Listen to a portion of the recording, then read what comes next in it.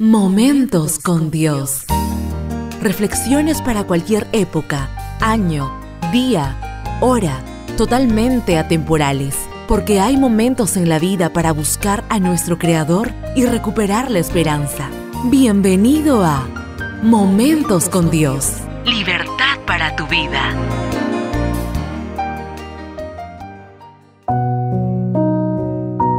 Hola, te saluda tu amiga Cata y juntos compartiremos Momentos con Dios. El tema de hoy se titula Mentiras piadosas. Dejen de mentirse unos a otros ahora que se ha quitado el ropaje de la vieja naturaleza con sus vicios. Colosenses 3:9.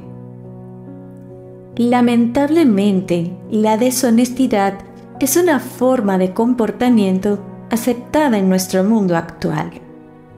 Se piensa que las mentiras blancas o piadosas no es gran cosa y dan intencionalmente a alguien la impresión equivocada, considerándola aceptable siempre y cuando tengamos una buena razón.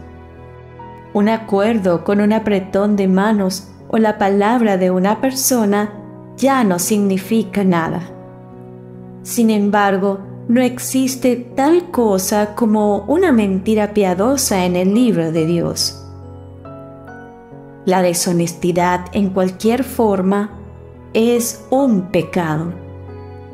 Cuando no decimos la verdad, somos mentirosos. La Biblia tiene mucho que decir acerca de cómo se siente Dios acerca de mentir. En Proverbios 12:22 se nos dice: El Señor aborrece los labios mentirosos, pero se complace en los que actúan con lealtad. Dios le da tanta importancia a la veracidad que incluso la incluyó en el 9º mandamiento. No hablarás falso testimonio. Dios deja muy claro que no habrá mentirosos en el cielo.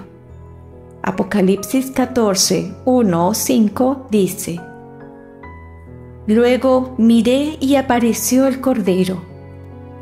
Estaba de pie sobre el monte Sión, en compañía de 144,000 personas que llevaban escrito en la frente el nombre del Cordero y de su Padre. No se encontró mentira alguna en su boca, pues son intachables. Oh, no hay nada más claro que eso. Como cristianos, debemos esforzarnos por ser como Cristo, y eso incluye ser veraz en todas las cosas. Nuestra salvación depende de ello. Hasta aquí nuestro momento con Dios. Mañana nos encontramos de nuevo. Que Dios te bendiga. Momentos con Dios. Puedes seleccionar tu tema con una sola palabra, en cualquier momento de tu vida, o compartir este audio con aquellas personas que más aprecias. Momentos con Dios. Es libertad para tu vida. Esta fue una presentación de Canaan Seventh Day Adventist Church y DR Ministries. Hasta la próxima.